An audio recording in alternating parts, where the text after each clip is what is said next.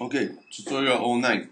In this one, I'm going to show you how to put sound inside your application, and as well as a third-person camera that is driven by the accelerometer. So I'm going to launch Blender, and I'm going to create a little test scene here. No need to resize. I'm going to first create a plane here as ground. Okay, something like that. Okay, and I'm going to add some objects that are going to have sound on them. Okay, so first of all, I'm going to put, I should have, okay, the cube. So let's add a cube here and another object here. So basically, like one ambient music and three positional sound.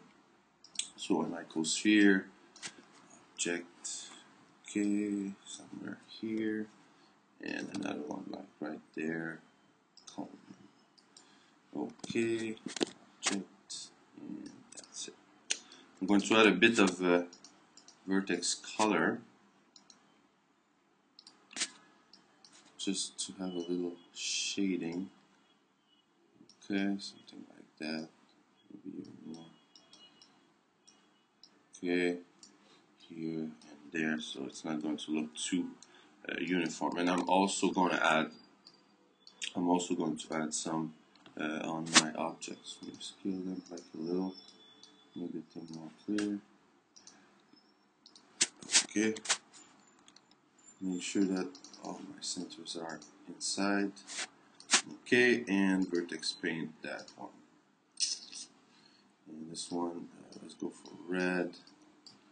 Okay, and this one, let's go for green. Here we go. And this one, let's go for blue.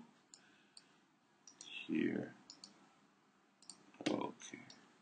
Okay, that's good. Now we're going to add our camera that is basically going to be like a player, okay, a player character. So I'm going to add, for this I will add a cylinder, since I think cylinder give the best result. I'm going to center here, and I'm going to also vertex paint that one in the purple. Okay. Now, important thing, okay? Before going really with the sound, we are going to test that third-person camera. For this, I'm going to add physics. So on my plane, my ground, I'm simply going to toggle, and you maybe noticed that I'm using the latest Blender for this tutorial. Okay, so this is the way, like, physics. Okay, because the previous tutorial was done with 247 and this is 248. Okay, like not much change inside like Blender, like for the physics panel. It's a little bit different, but it is the same concept. So basically, I got a plane and I'm going to click on actor. So it's going to do the exact same thing that it was doing before. Okay, and create like a static triangle mesh. In the case of the cylinder, this one, I want to have it dynamic. I do not want to have a rigid body. I just want to have it dynamic. Basically, I don't want my player, my cylinder here, that start bouncing, okay, around when it's colliding with the ground. I just want it to, like just drop and just apply the law of physics, but not rolling physics. And I'm going to modify this object name to be player, because in my code I go search the object name player, and I think I'm good to have like a first test run here. And I'm going to make sure that everything is centered. Okay, so just to double check, we have our plane. Our plane is a static triangle mesh, and we got a cylinder. This cylinder is a dynamic body here. And I'm going to export. Okay, rename the scene for tutorial 09, and I'm going to go in scripting and go search my exporter. I click execute, and I'm going to go here, change. Now I'm going to go in my SDK and select the data directory. Select, everything is selected. Yes, we're all good, and export. I'm going to link my tutorial 9 with my application, nothing new here, and I'm going to have like a first test run. And oh, I think am I on the simulator?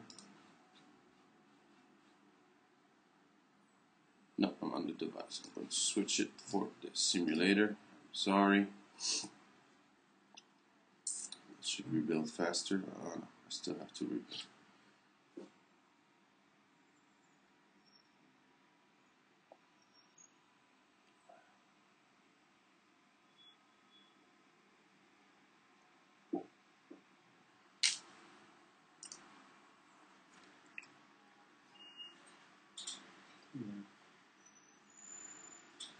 Okay, sorry about that. Et voila. Now we have our camera, and for the simulator, okay, like I'm using here on line 46, define new simulator, okay, since the simulator cannot support like the accelerometer, okay, so basically I'm using like the mouse, you know, to simulate what the accelerometer will do. So later on we're going to run this application on a real device, and we are going to simply comment that line in order to use the accelerometer like it is on the device. But okay, I'm supposed to have, okay, I can see that the collision is working fine here, but I'm going to add like some wall here, okay, to show you that the way the camera is built in code, we will always, you know, like we will be able to collide with other static object inside my scene. Collision object, I should say. Okay, so I got, oh, I didn't duplicate, Alt D, object mode, Alt D, and here.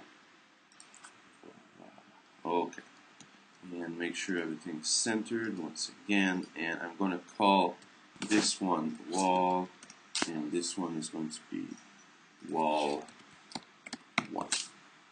Okay, and I'm going to move them a little here and there, and as well I'm going to just pick up that face here and put it straight on the ground like that.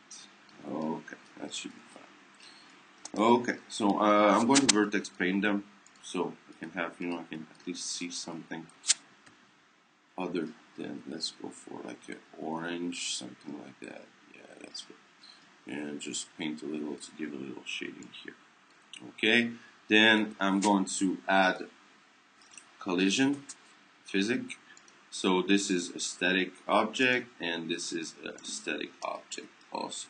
Okay, so static and actor will do just fine. Will do exactly the job that I want. I'm going to update and export again. Have another test run. Oops. Okay, and now I got my walls, and you'll see that I'm going to go with my cylinder, my player here, and now I'm going to move. So I have a wall, and I'm going to move, and you'll see that automatically the camera, you know, like adjusts itself depending on what is behind it. Et voila. So this is like a typical third-person camera, okay, that you can use for games or like any other type of application. And with the algorithm, I'm using like the bullet, standard bullet API, so it's only going to collide with, okay, physics objects that have been added using bullet. Okay, so now we're all good for our third-person camera. Now we're going to start adding sound inside our application. So I'm going to go back